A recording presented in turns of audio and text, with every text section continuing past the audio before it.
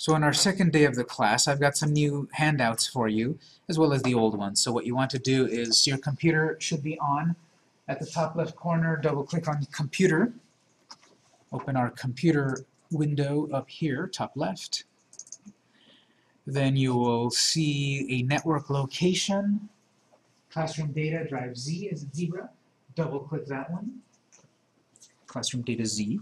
And then this is alphabetical. You need to scroll down to Campus SEO Monday. I teach more than one class, so make sure you're in the right class. Campus SEO Monday. Double-click that. And then I've got some files here. Don't double-click them. But I've got some files here for you from last week. I wrote some notes. I drew this picture of the long-tail keyword strategy concept. There's the syllabus. And I gave instruction number 1 last time. This week I've got 2 and 3. So what you should do is, you should copy the whole folder. You can just drag that whole folder, if you back up SEO Monday, drag it to your desktop or flash drive. You want to drag the whole folder of Campus SEO Monday to your desktop.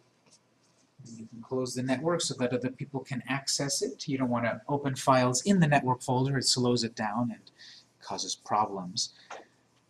So once you've copied that folder, close the network folder, and now you've got a copy of your files.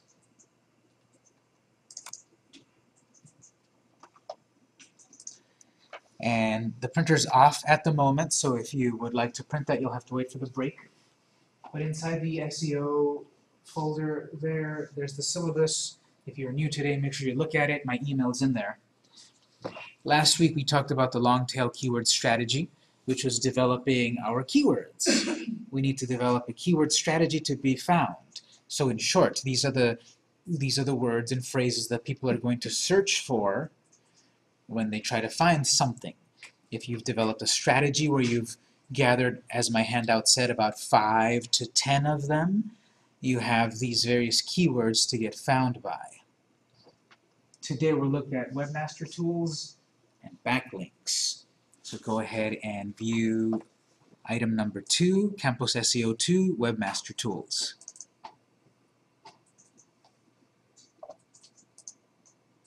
During the next break, I'll turn the printer on if you'd like to print. But here on the Webmaster Tools, this is just my all-encompassing term for Google Analytics, Google Search Console, and Bing Webmaster Tools. Because, as I said last week, we are going to optimize our site so that it's great for Bing and for Google. Because Google has about 62% market share, we need to pay attention to it. And because Bing has about 20% market share and increasing, we need to pay attention. So we'll be working with Google and Bing. Yahoo has really gone by the wayside since the glory days of the 90s, and that Yahoo had about like 95% market share of search. It's gone all the way down to around like 5%. So it's lost a lot of value. But at least the good thing is that for people that still use Yahoo when they search, Yahoo has contracts with Google and Bing, so that when you search Yahoo, you're still going to get results coming from Google and Bing. So if we optimize ourselves to get found by Google and Bing, people on Yahoo will find us. And then besides that, there's a bunch of other search engines that are not quite relevant, unfortunately, so I'm not going to really talk about them. But it's about Bing and Google. So here I've got a section on Google Webmaster Tools, a section on Bing Webmaster Tools, and then on page 2, some concepts here. Let's jump to page 2, and we'll talk about page 2 first, and I'll write some notes here. I'll make my notes available to you in the network folder, but you should also take notes.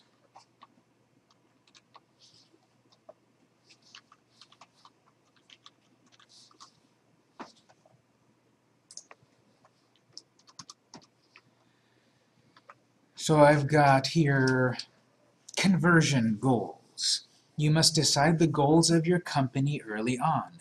In my fictional business, Victor's Bakery, I want people to buy my cupcakes. That's a conversion goal.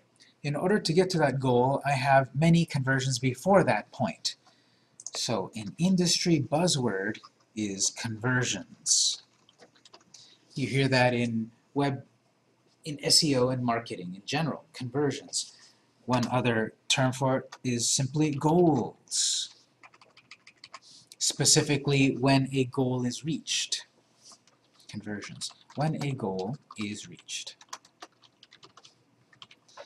It comes from conversions because let's say I'm trying to sell cupcakes.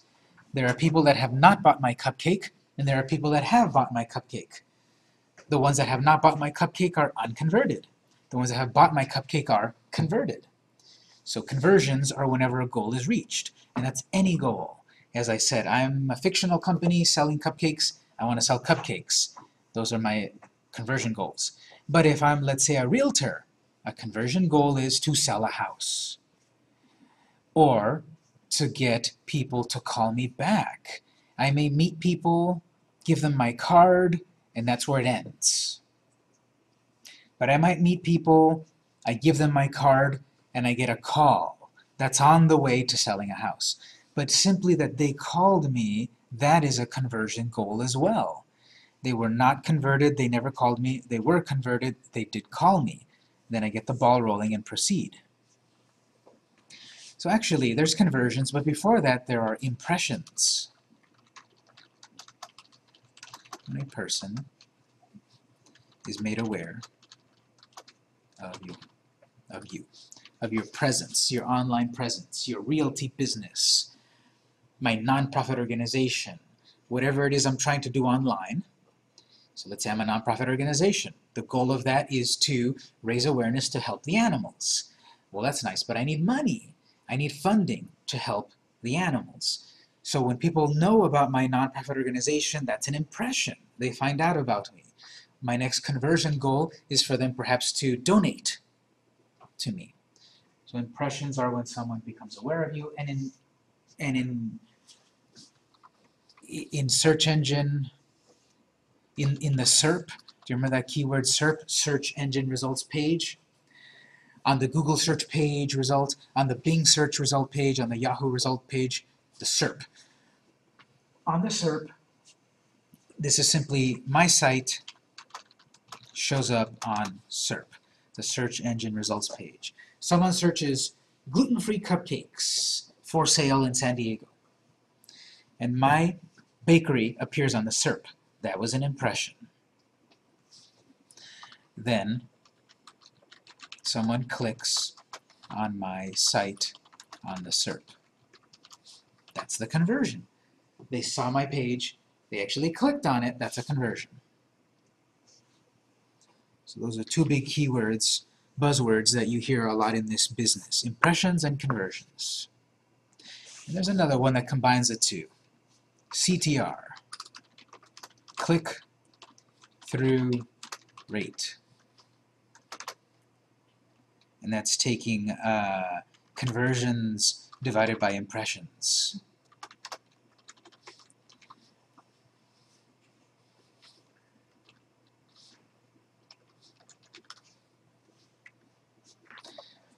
As an example,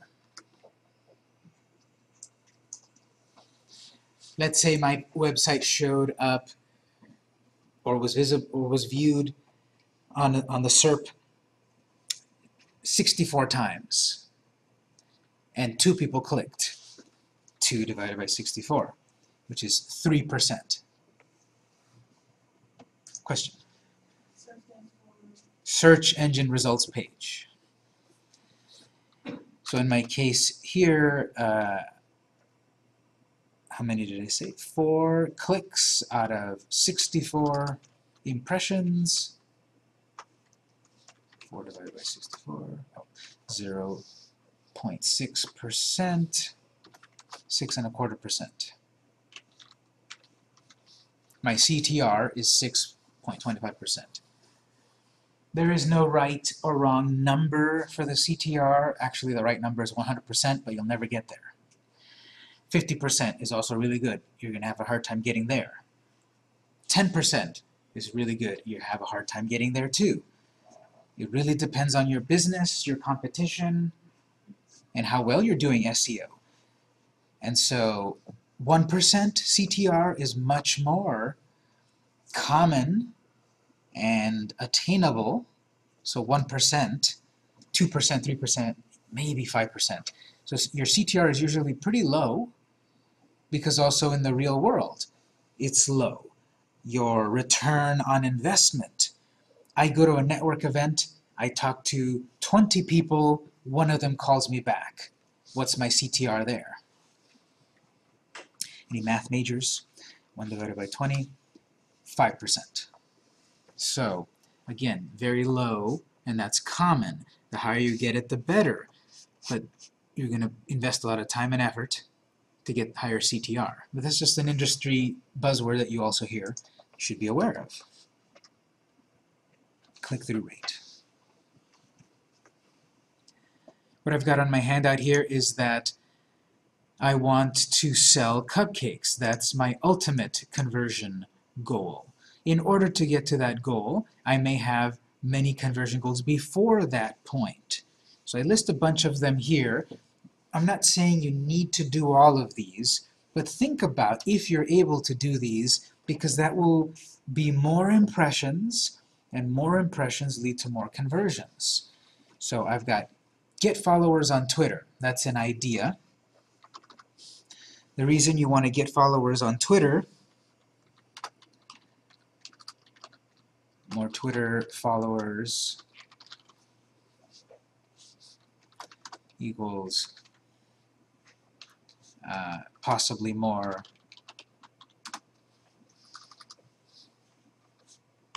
conversions. What that means is I've got 50 followers on Twitter. I tweet something, sale this Sunday, use this coupon. Out of those 50 that I have, not all 50 are going to notice it or click the link to go to your website, or click the link to go to your website and click buy. Again, you're going to have a low CTR. But the more followers that I have, I can possibly get more conversions. So you might target the 1%, meaning what's 1% of 50 followers? What's 100% of 50 followers? What's 1% of 1,000 followers? Because the 1% are going to be the ones that really follow through. Those that really will follow through. That will buy your product, that will read your newsletter, that will donate to you, that will comment on your articles. 1% of people realistically are actually going to follow through, because it's very easy to follow someone on Twitter. It's very easy to give a like on Facebook. It's much harder to actually follow through and do something about it. People used to think, well, I've got 10,000 followers on Twitter. If I can only get them to donate $1,000, $1 a month, I'd have $10,000 income monthly. Even getting $1 donations from your 10,000 followers is a challenge. So out of that 1% of 10,000, how much is that? 100? $100 a month from donations of $1 from your followers on Twitter. So think about this in terms of 1%. The more followers you get on Twitter, the more that 1% increases. I've got get social interactions like likes, shares, and comments on Facebook. So Facebook is the largest social network. It has about 1.5 billion users. Not million, billion. Lots and lots and lots of people use Facebook. The population of the world is about 6 billion. And you got 1.5 billion people on Facebook. That is a really big amount of people on Facebook. There's challenges to being effective on Facebook. Take the social media class and we talk about all of that. But Facebook is the largest social network. And what I want, as I said there, I want these social interactions. Likes, shares, and comments. That's basically, I write something on Facebook, I publish something on Facebook, I've got, let's say, 10 likes. You can basically think of likes as followers to some degree.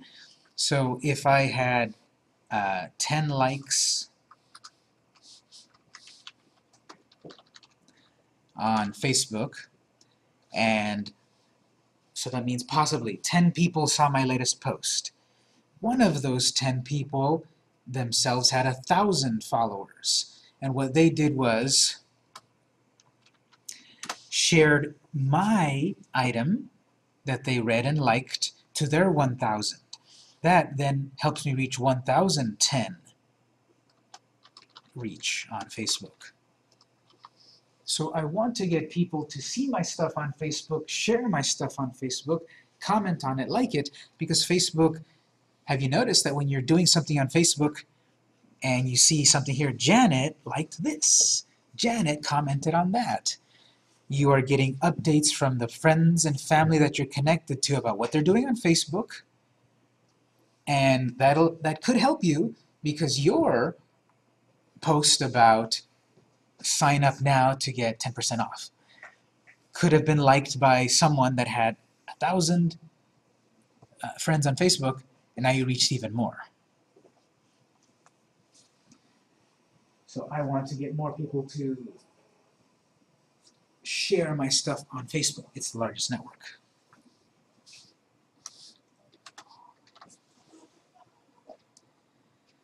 I want to get site visits via Google+. So Google+ is Google's social network.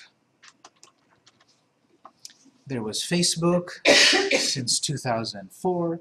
There's Twitter since 2006. There's Google+ since about, I think, 2012, maybe 2011. And people spend a lot of time doing Google search. But as I've said before, and I'll say again, Google's market share is decreasing. Bing's is increasing, and also Facebook's reach is increasing, and all the other networks. Google's reach is decreasing, Google search. So Google said then, okay, people are using Facebook a lot. People are spending all day on Facebook rather than Google. What can we do to bring people more traffic back to Google? We'll create our own social network that is like Facebook, that allows you to connect with friends and family, with companies, share pictures, share videos, funny cat pictures, all of that stuff, like Facebook. So you may have never used Google+. You may not know anyone that's used Google+. But Google+ also has around 300 million users globally. Twitter's got about, I believe, 320 million at the moment globally. So Google+, hundreds of millions of people using it. You may have never used it, you may have never heard of it, you may not know anyone, but hundreds of millions of people use it. And honestly, personally, and I can show other statistics, I personally see when I share something for one of my clients on all the big ones, Google+, Facebook, and Twitter, the one that gets the most activity and results is Google+. I go on Google+, I target my content, or I target the client's content, and I see more results on Google+. Even though there's more followers on Facebook and more people on Twitter, I see that for the clients. It won't work for everyone, but I anecdotally can tell you that, and I can show you statistics as well. So Google+ is another way to get attention, because I'm trying to get more website visits to Google+. Google+ is so integrated with Gmail, Google Search, Google Maps, all of the Google products. I bet if you're driving around in the Google car, it's got a Google+ button inside of it too. And so I want to be on the network that is, the social network that is hand in hand with the largest search engine, because it can give you more traffic.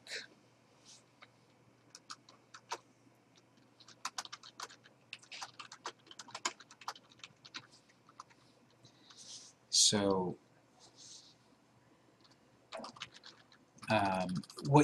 another reason to use Google+ is Google+ for business is known as Google Places. Do you ever do a search on Google, and then of a local business, you're looking for taco shops, and then a bunch of results appear, but some of the results are on a map, and it has driving directions and star ratings, and the other ones don't. The other ones just look like plain links. The Google+ pages are the ones that are those special ones, the ones that have the map and the ratings and look nicer and stand out and make me want to click on them more than the plain links.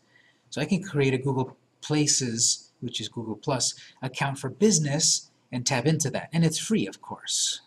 So why would you not do it? Another conversion that I might have is get more hits on my homepage, to my website.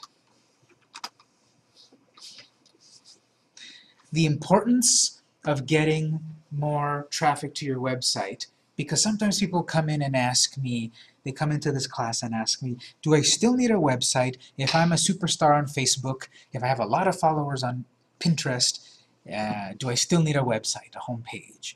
And usually the answer is yes, because your homepage is where users, so that's clients, potential clients, whatever, where users complete their ultimate goal, ultimate conversion.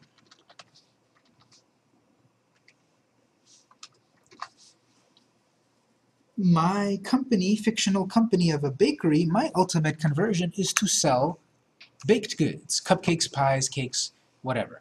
That's my ultimate conversion. I'm in this business to sell cupcakes, baked goods, to make money off of that. I can't do that via a tweet. I can't do that via a Google Plus post. I can't do that via a Facebook post.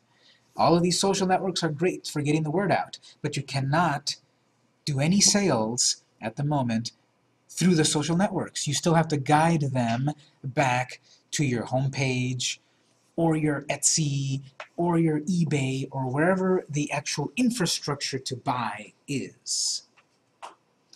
So I still want to get traffic back to my homepage where I have the full control of putting products, or putting that subscribe button, or putting that donate button, or putting my blogs, because I might write a 700-word blog post, but no one's going to read it in the tweet. It doesn't even fit. No one's going to read it on Facebook because they're just going to see a lot of black and white text. Over on my blog, I can make a nicely formatted 700-word blog post with pictures and graphs and design that will make people read it, want to read it. I can put 700 words on Facebook. It lets you, but it's just a big wall of text. People don't like that. People want to read it, have it in chunks, bullet points. I can't do bullet points on Facebook. Graphs, divided this chapter, that chapter, design. I can't do that on Facebook. I still want traffic back to my website. Because at the moment, the little guys, all of us, the little people, cannot sell directly via social media. The little people. The big people can. If you follow Amazon on Twitter and they tweet about a product, all you have to do is click reply with buy and you bought it. Because your credit card is attached to your Twitter account and your Amazon account, and when Amazon tweets and you like that item, just click reply tweet and you bought it. That's it. Pinterest. If you're Martha Stewart, if you're Macy's, if you're the big companies, you can buy directly from a Pinterest pin. And Facebook eventually will do that to some degree too. So us little people, we can't do that yet. The big people can. That's why you still need traffic back to your website, where you have the shopping cart, where you have the buy now, the donate, all of that. Whenever any of these global events happen, and you can donate $5 via text message. You're not the Red Cross. You're not FEMA. You're not the big companies yet. You are the little companies. And therefore, you still need traffic back to your website.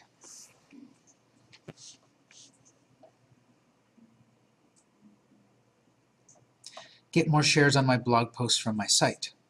So notice that is presupposing blog posts. So blogging is highly important for modern SEO.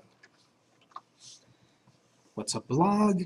Basically, articles published on a regular basis. If you think about the websites you visit on a regular basis, you come back because there's something new.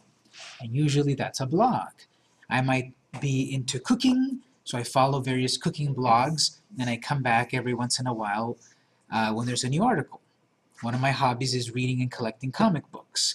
I like to visit a website about the latest about comic books. I come back and check out the blog posts. So blogging then is a way for you to create content so that when someone searches a particular concept, one of the clients that we have is a Mexican food restaurant. One of the delicacies that they serve, traditional Mexican delicacy, are chapulines. Who knows what chapulines are? There is an article on the website called What are Chapulines? So if someone does a Google search, a Bing search, a Yahoo search, and they search what are chapulines, that website, that client could show up on the search results because there is that keyword, long tail keyword, that was searched for, a blog post about it. Basically, they are a traditional Mexican food of fried grasshoppers. So a little bowl of grasshoppers, some chile, some lime, tortillas, there's a meal right there. Add some avocados, that's a traditional Mexican delicacy. And there's a blog post about that. That was published. There's another one coming up about some of the other food served, not as exotic, but other food that the restaurant serves. And so if you take the blogging class, we take time where we brainstorm for everyone ideas of what to blog about. What do people want to know about your business? Because those are the questions that people are going to search for on Google, on Bing. And blogging lets you create those articles with those questions, with those keywords to help you get found. The question then is, okay, how long should the blog posts be? How often? As a beginner, a good goal, 100 words per month. That's a beginner. Think about the websites you visit on a regular basis. There's something new every day. And it's maybe, 100 words, 200 words, 70 words. But every day, there's something new on some of the most trafficked sites out there that have a blog. Better, sometimes you see articles that say, well, if you're going to be blogging, you better be writing at least 300 words. Yes, the more you write, the more content is out there. But also, 300 words is, as a beginner, that's a lot of a challenge to do on a regular basis. The best advice is to be writing, 300 words a day. It's a lot of content. You need a stable of authors. For a beginner, 100 words a month is attainable.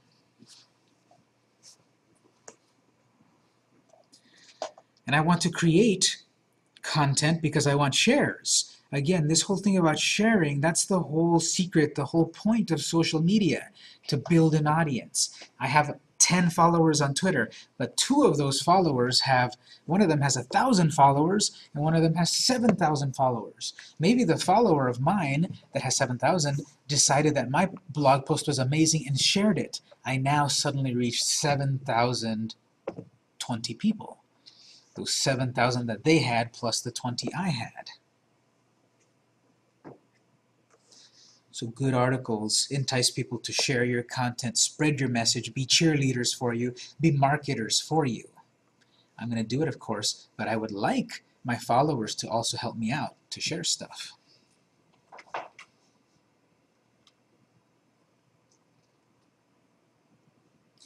Get subscribers to my coupon newsletter.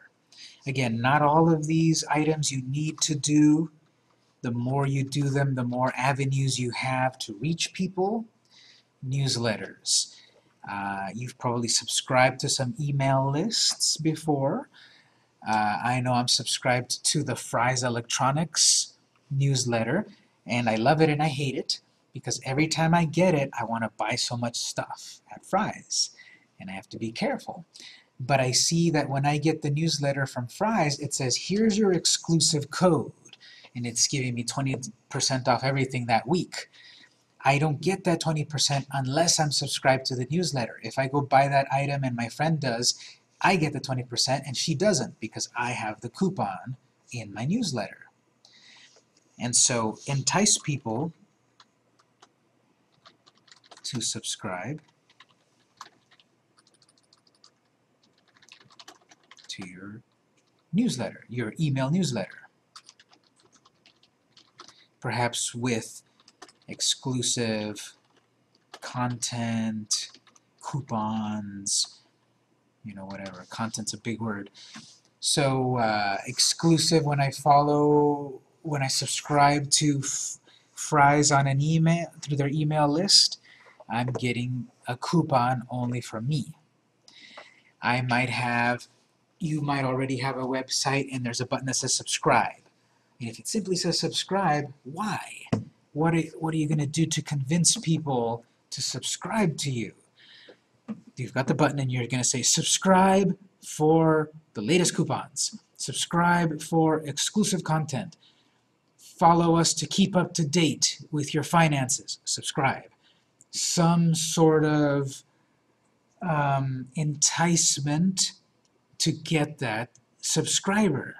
Because when someone subscribes, they've also given consent to be marketed to.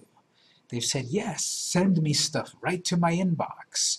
Hopefully you're sending relevant things, non-spammy things.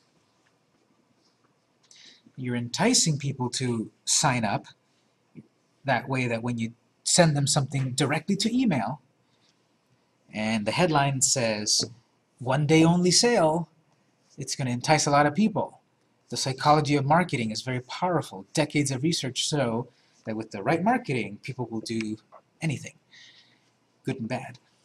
And for you, you're going to use it for good, and you're going to use it to get the word out of your products, your brand, sell coupons, whatever. And that's a big topic. There's no class, to my knowledge, at this college that talks about email marketing. I certainly don't teach it. It's a huge topic. There's only so much that I know and can teach about. But what I would say is if you want to look into MailChimp and or Constant Contact, those are the two big names. There's other ones, of course, but those are the two big names when it comes to email marketing. MailChimp gives you a free account. I'm not sure if Constant Contact does. Usually I've used the paid one. MailChimp also has a paid one. With MailChimp, I believe it can manage 2,000 contacts, up to 2,000, and when you go past 2,000, you need to upgrade and pay. But basically, both of these sites are to keep track of your email database and creating cool newsletters with nice templates and designs and such, and tracking statistics, and this is a huge thing. You could teach a 4-week class on email marketing. But to my knowledge, there's no class at this college that does that. But we can go to the world's best teacher, who is YouTube. Go to YouTube, search up any topic. You're going to find people give you great lectures on everything. Search how to do email marketing. Search what's the best email marketing. Search how to use Constant Contact. Someone has made a lecture about it. Someone's put it up online for free on YouTube.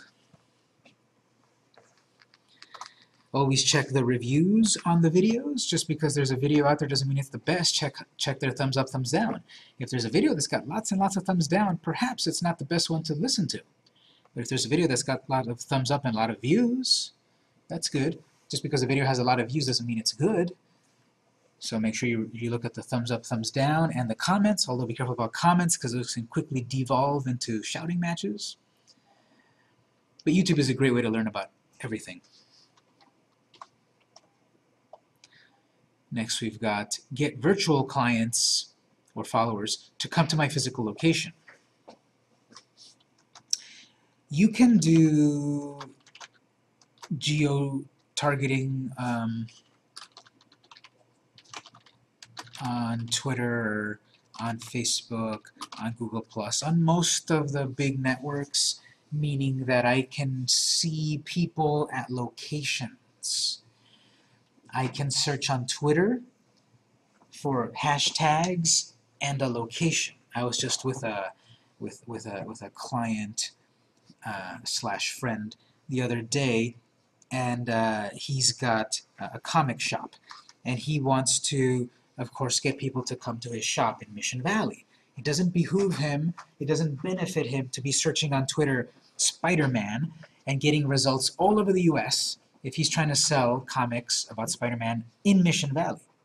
So on Twitter, you can search that keyword and the location, San Diego, plus a radius, to find out who's tweeting about that topic in this location. On Facebook, same thing.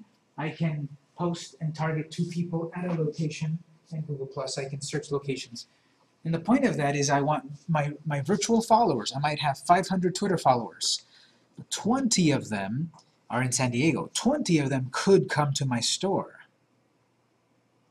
I want to get them to come to my store, especially if my product is something that I sell in person. I'm a restaurant. I'm not going to ship you that lasagna to New York. You come to the restaurant on Main Street, and there's your food. So I want to get virtual clients to come to the location, and you can do geo-targeting. Turn your local social followers into real visitors. In the social media class we talk about that, how to do it, but the concept is you want to target local people if you've got a local business. If I'm shipping my books throughout the whole US, that's less of a concern. But I can still target population centers, so maybe my book might be very popular in Seattle or New York or Austin, and I can target my tweets and such, my Google Plus posts and such, to people in locations so that more, like I'm saying here, 1%, so that more people can actually follow through. And then this final point, get clients to buy my cupcakes.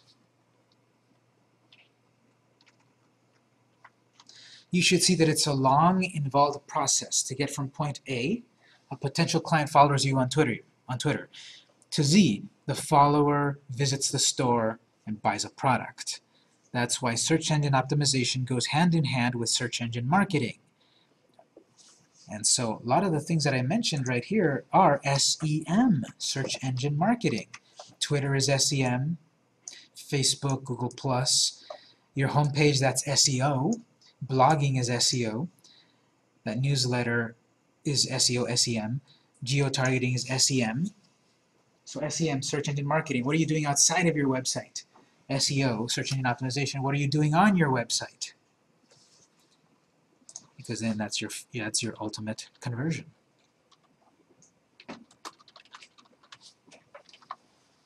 Actually selling that product, in my case, you're not going to get sales right away. It's very hard. People have a lot of things to do all day, and it's very easy to click on that follow button on Twitter. It's very easy to click that like button and whatever, but it's much harder for them to move that mouse 1 inch over to click buy, because human nature, because of our time constraints, monetary constraints, etc. A final point here is that an emerging keyword or buzzword for this is content marketing. That encompasses SEO and SEM, because if I'm only working on a website, that's not enough. I need to do stuff outside the website.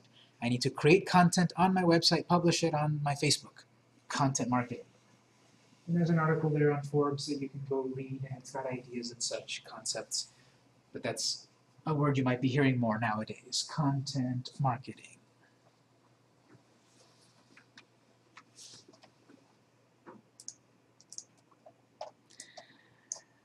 Any questions on this page here? Many of the concepts that I mention here are also explored deeper in other classes, especially social media and the blogging class. So what we're going to do is, let's say we engage in a variety of these concepts. Remember last week I gave you a link over to more ideas of marketing. But let's say we engage in a variety of these, like tweeting and Facebooking and so forth. How do we know if it's working?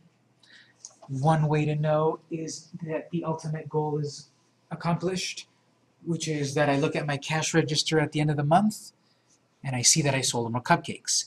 I see that I tweeted about that cupcake, and that cupcake sold more, as well as related cupcakes. That's one way to check those results. But as I said again, this final conversion here is one of the hardest ones to reach. We have to check, are the other things working along the way? And so that backs us up to the first part of this document. We need to set up the webmaster tools for Bing and for Google. We need to set up our statistics tracking system. These sites will track what were the keywords that people used to find your site.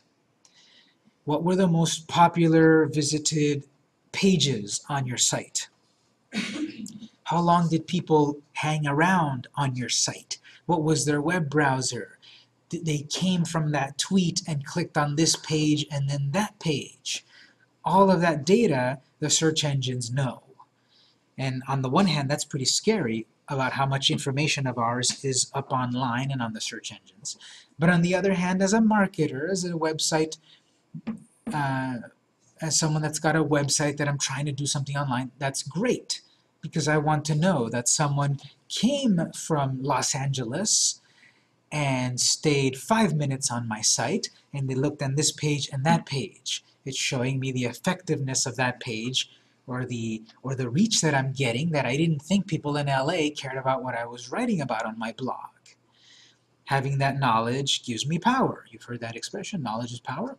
So having all of this knowledge about what's happening traffic-wise on my site gives me the power to act upon that. And that's all of these concepts of Google Webmaster Tools, Google Analytics, Bing Webmaster. That can be taught, 4 weeks straight.